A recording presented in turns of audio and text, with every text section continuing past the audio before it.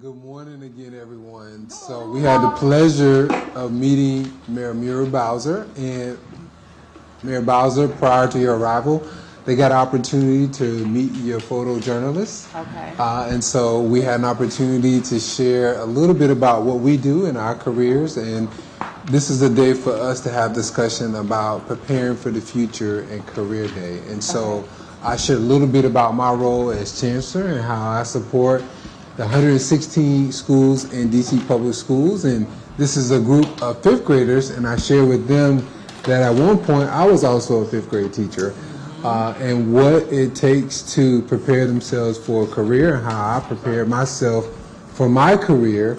And we share with them now that they're getting ready to go to middle school, it's never too early to start thinking about a career. And so we shared our goal for them in middle school is to think a little bit more and explore some career options of what they might want to become as an adult.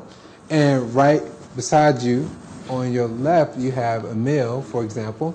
So Emil's a fifth grader here at Cleveland Elementary School, and he is thinking about culinary arts. He's thinking about becoming a chef. And so we got opportunity to meet a lot of students in the room and what their career aspirations are. Okay, very good. Yeah. Thank you, Chancellor. You're welcome. That's a question. Yes. Chancellor already has a mic, so I'm going to take this one. Yes, sir. What college did you go to? Did you have scholarships or use government loans? Well, that's a great question. So the question was, what college did I go to? So first of all, I'm born and raised in Washington, D.C., like many of you. I didn't grow up too far from here, and I decided that I wanted to go to college out of the city. Now, we have great colleges in the city, so some of you may be thinking about go to college right in Washington, D.C., but I wanted to go to college.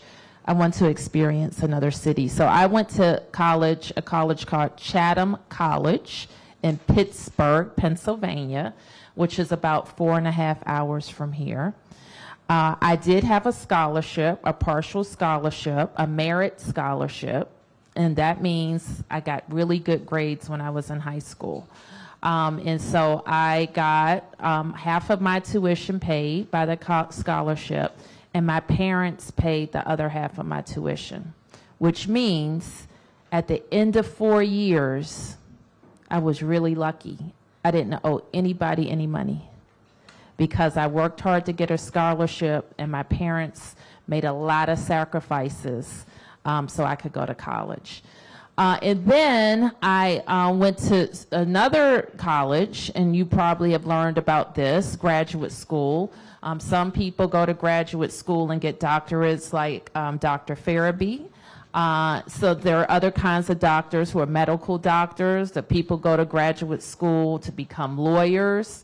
And some people go to graduate school because they figured out what they want to do in life. Like maybe you kind of knew when you went to your first 4 years, but if you go on to graduate school, you may want to specialize in something. And so I went to American University right here in Washington, D.C., and I studied public policy there.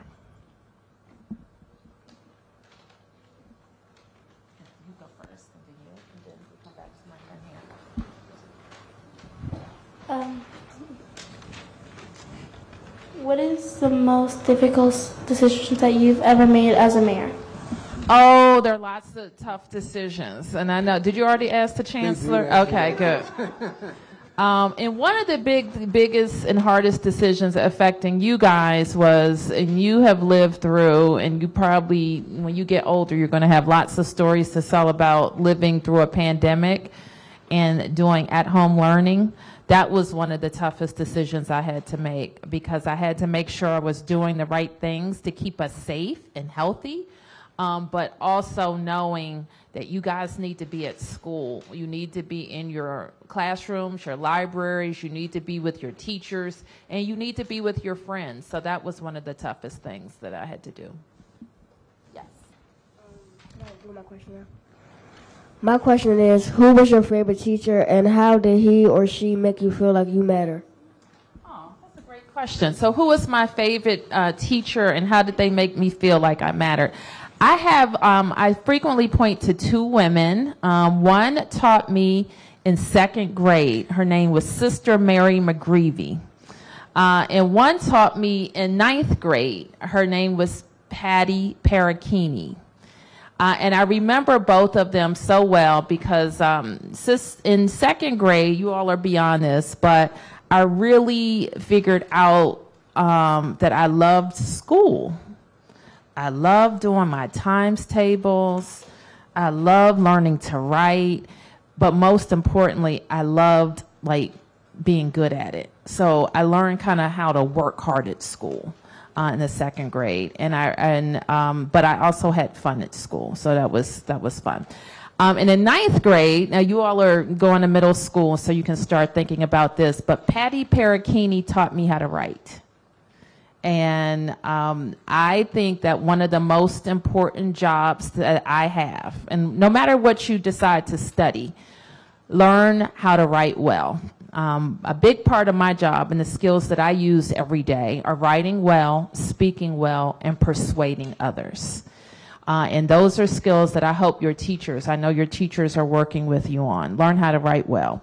The other thing that I do, because the chancellor and I, we have a lot of people that come and want to work for us, right? And one of the biggest things that I look for, and I know he looks for because teachers have got to have these skills, is being able to present your ideas and persuade others and advance whatever it is you're trying to accomplish, because that's what we do in government.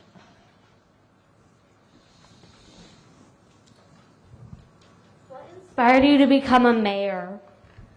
What inspired me to be mayor? As I mentioned, this is my hometown. I love it. Who thinks DC is the best city in the world? Hey, everybody raise your hand.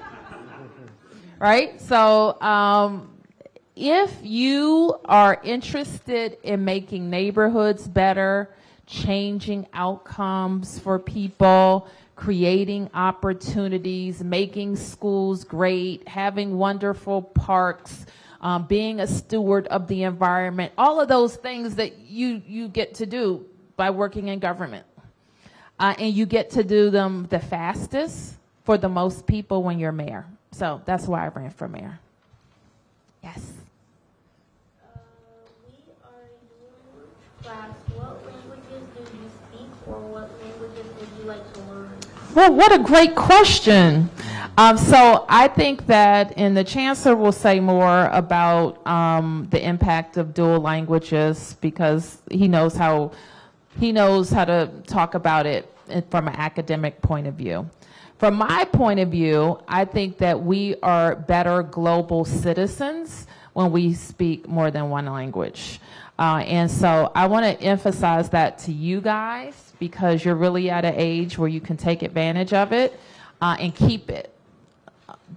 Unlike me, who took languages, but I didn't keep my languages. And so I think we now have better strategies to do that. So when I didn't have language when I was in elementary school. So this is great that Cleveland offers and exposes you to additional languages when you're in elementary school. I didn't take a language till I was in high school, and I took French. When I got to college, I took Spanish. And I also took advantage of school programs that allowed me to travel around the world. And so I want you all to think about that too. When you get an opportunity, if there is an ability to go travel someplace with school or with some other group that you're in, please take advantage of it. Now, we also live in Washington, D.C., so you can actually travel around the world in Washington, D.C. by going to embassies from around the world. And there's a program you can tell your parents about called Passport DC that allows you to go to different embassies and learn different cultures. Now, I would also say that I'm hopeful that my daughter will have an experience that I didn't have, because she's been learning to speak Spanish since she was born. And I'm going to do all that I can so that she can keep her language and not lose it as she gets older. Yes. What do you recommend students our age do this summer? Ooh, good one. Read. Chancellor, go ahead. The Chancellor's going to take this one. Yes, so the most important thing I want you to remember for the summer is all the learning that you do here in school every day doesn't stop when summer begins. And so I want you to continue to ensure that you are reading, because it is the best thing you can do to build your vocabulary, build your fluency, and to ensure that you're understanding what you're reading. And as Mayor Bowser pointed out, it allows you to be a better communicator, because the more you read, the better you increase your writing skills and your ability to communicate in writing or verbally when you are trying to convince people or share ideas. And so we want you to continue to read. The other thing I want you to do is make sure you have some fun, you get some rest as well, but take care of your mind and your body. Because when you come back to school, we want you to be refreshed and ready to learn. But be sure you read a lot. I like to amplify the Chancellor's comments, but you know what other thing you have to do? You have to get from in front of the TV. What? Yes. I can play PS5. You can, but you just play it a little bit. Because if you're just watching TV or just playing video games, then you're probably not reading, right? So let's just, you know what we do at my house? We do an agenda. So your teachers, when you're at school, you have your agenda, right? You know what you're doing every 45 minutes. So make a plan for the summer. What are you going to do? Talk to your folks, talk to your family. Like if you're not going out that day and you're planning to be home, make an agenda. I'm going to get up and eat breakfast. Then I'm going to read.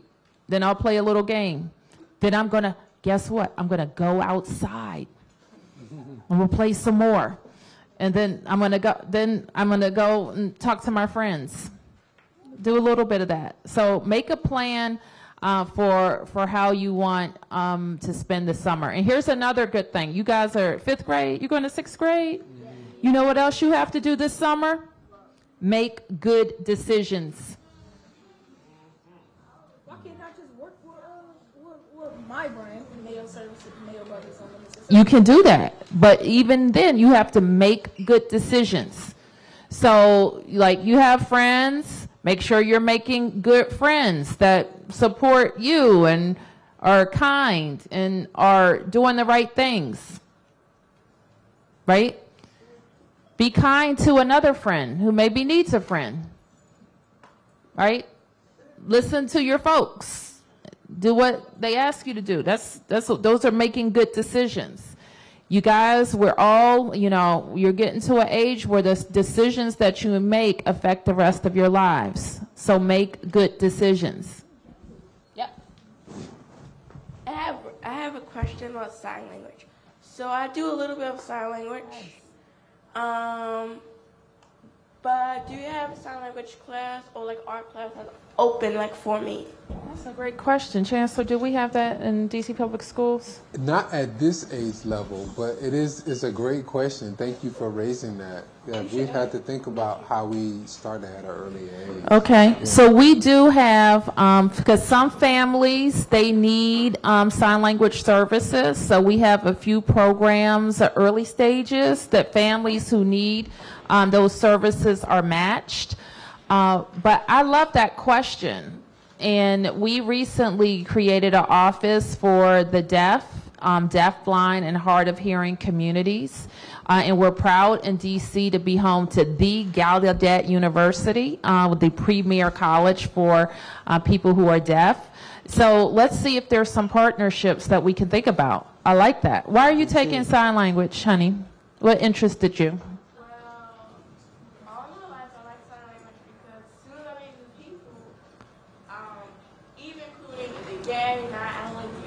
If I meet new people, it affects my life. If I have a friend, if I go up and I have a job. Okay. I do art. So, Okay. It affects my life, like the drawings, the abstract, the body movement. I do a lot of stuff in my life. Okay, so you like to express yourself in a lot of different ways. I That could think be a that, career yeah, as it could. Where are my signers? Okay, you see these young folks over here?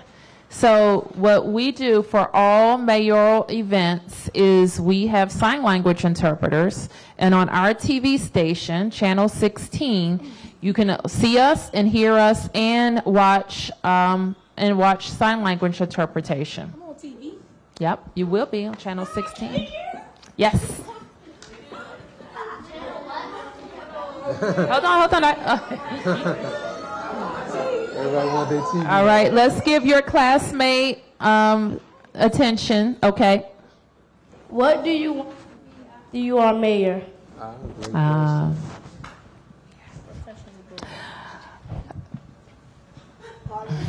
That's $1 million question right there. So first of all, do you know that I've gotten to be mayor for 8 years? Which is a long time. And I still have, this is my 3rd term, and I still have almost 4 years left. What? And so, you know, if you know, we do a good job, I could do it another 4 years or 4 years after that. But so your question is a good one. It is, our jobs are not permanent jobs. Every 4 years, we have to go to the voters and ask, hey, how am I doing? Will you vote for me again? And so what we're focused on right now is getting things done in this 4 years. When I move on to another career, and I will at some point, I still want to make a big impact on the city and on people's lives, and do it in a way that I'm impacting great numbers of people. So as soon as I know what's next and when it's next, don't worry, I'm going to tell everybody. Yes. Okay. What is the most difficult and easiest part of being a mayor? That's the easiest part.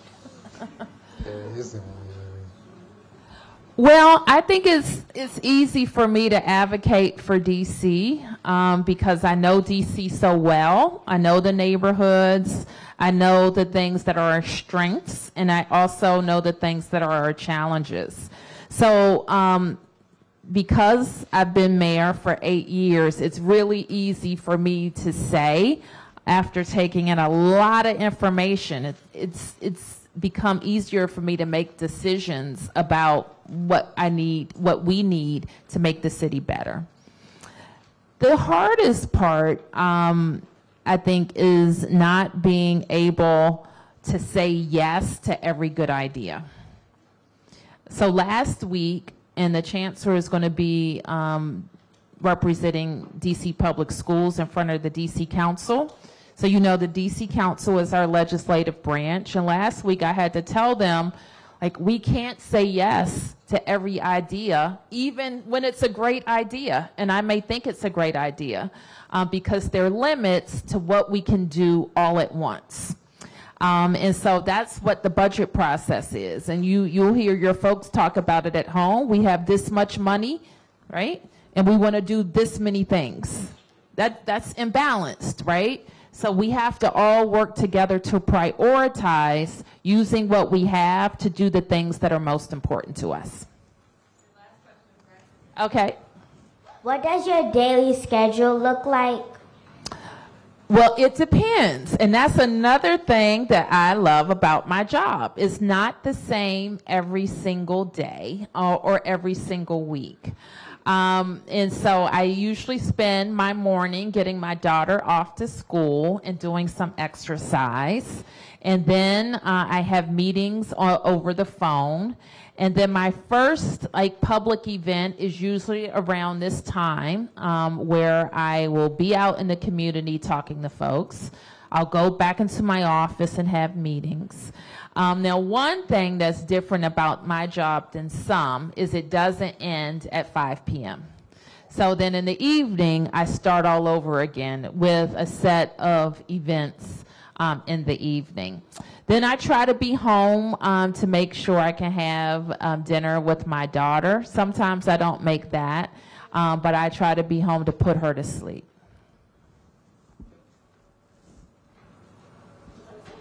That's all the questions. Those were great questions, guys. Thank you. Give yourselves a big round of applause.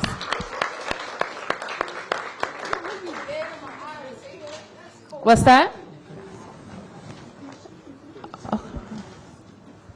Okay. I think we got some questions for them, Mayor. Okay. All right, Chancellor, go for it. So we have a little quiz for you because you've been great listeners. And for every question that you answer correctly, we got a little prize for you. But I want to make sure that, as the mayor said, we're going to ask you some great questions. And some of these questions are going to be about our city and our mayor. So the first question is should be an easy one for you. So I'll start with the easy question. So we have talked about how Mayor Bowser has continued to earn the voters' trust and to be reelected. And we didn't talk about how long those terms are. When the mayor is elected to a term, how many years are in that term? Wow, so many. Why don't you like that? I see so many hands. I see that in the back row, I haven't heard from those guys. Stand up, sweetie. 4 years. 4 years.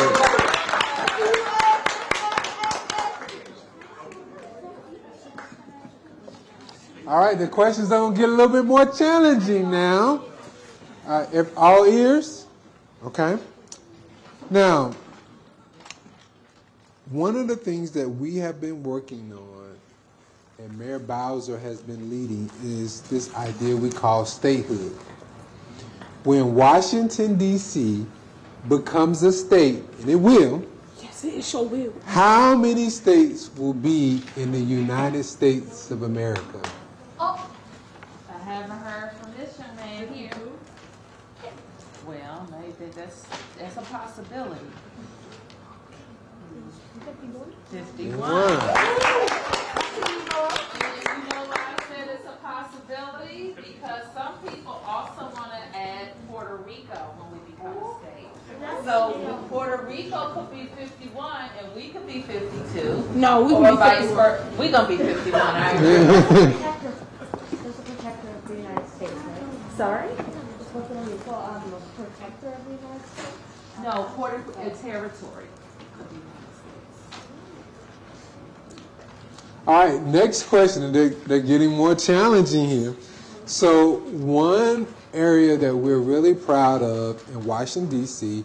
is our professional sports team. And so as a part of our charades activities, I saw you come out, do a little demonstration of basketball, football. And so D.C. is very fortunate to have a number of professional sports.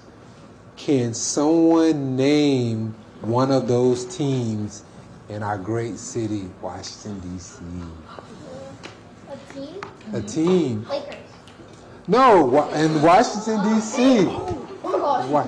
Washington Wizards. Washington Wizards. I was going to say the Washington Mystics. I was going to say the WNBA team. Now, so last question. So Mayor Bowser mentioned that she graduated from a college here in Washington, D.C., American University. I graduated from a college here in Washington, D.C., George Washington University, but there are others. So anybody know the names, and for each name you get, we got a prize for you. Any names of other colleges and universities in Washington, D.C.? Howard University.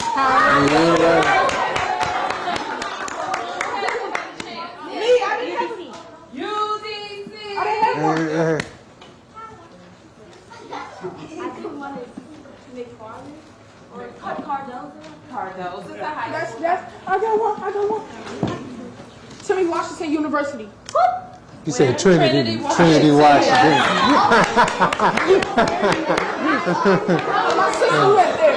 I said,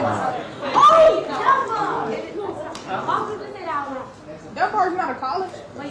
It's a high school. High school, college. Town. On the other hand, there's another Catholic school.